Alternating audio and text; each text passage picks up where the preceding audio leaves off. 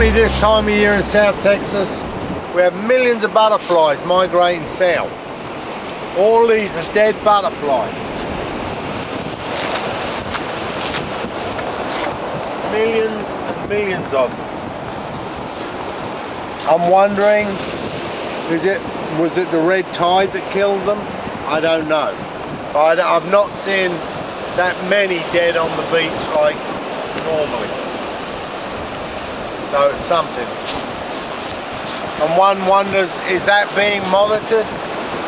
You know, or the consequence of it? I don't know. You see that? Look at me. So we were driving along, and we were driving along, and millions and millions of butterflies just laying on the beach dead. And then I remembered once I was camping, and I got up in the morning, my truck was covered in the dew of the morning, millions of mosquitoes dead on it. The sun come out and the mosquitoes come back to life, and so I happened to look down at these. Notice that if you look at them, they're not actually dead. They're just covered in moisture, and I mean a lot of them are, but they're coming back to life when you touch them.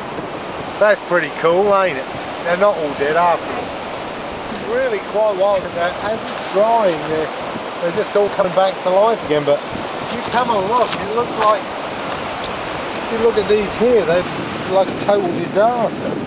And look at it coming back to life.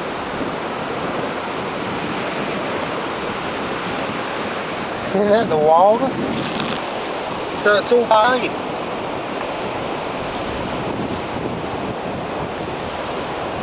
So you think the park would employ someone standing butterflies, wouldn't you?